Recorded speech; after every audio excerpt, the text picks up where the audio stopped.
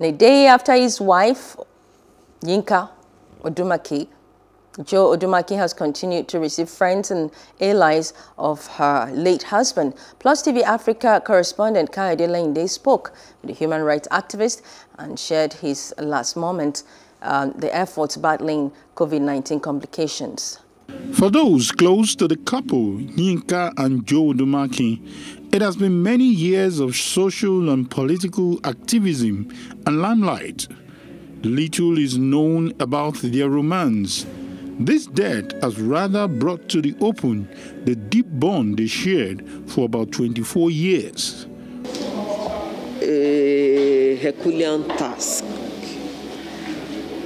sharing my last moments with my comrade, my better half.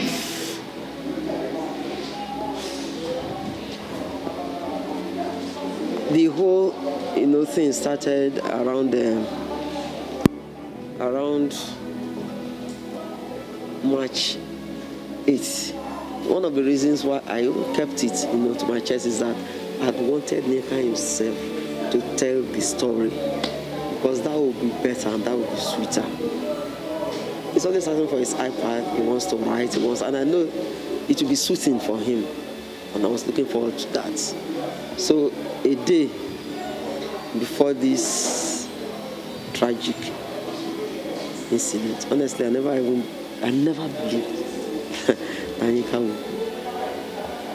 would meet him at Alagbon and being there together and knowing how Yinka is.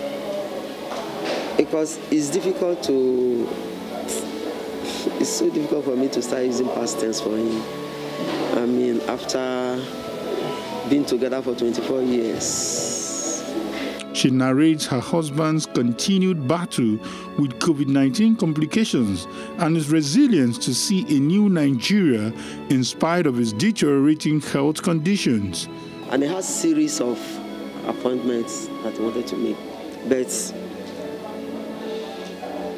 unfortunately, he went to his, he went to his physiotherapist, and then found out that his oxygen level had dropped to 70-something, but he still left and went for those meetings.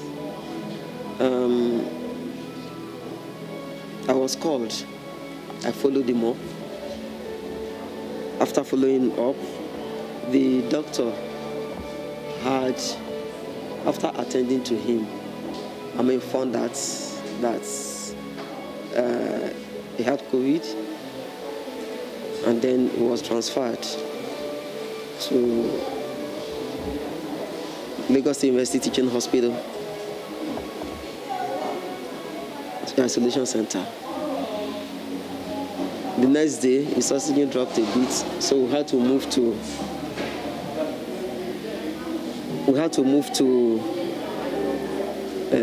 mainland hospital. That's yes, Ayaba.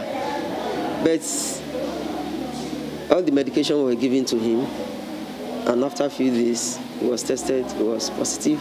Then thereafter, after a few days again, it was tested. It became negative.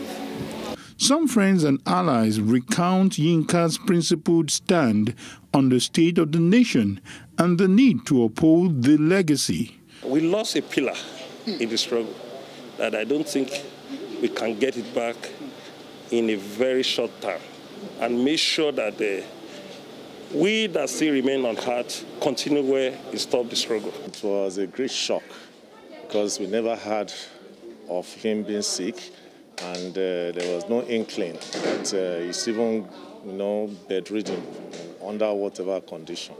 I decided to come on behalf of the Corps Marshal and the entire family of Federal Safety Corps to come and console her as one of us, and to also pray that God will take care of those that are left behind. Until his death, it was very vociferous against the headsman menace and the quest to have a restructured Nigeria, giving more power to federating units to develop at their own pace. Kayode Ladeinde, PlusTv Africa.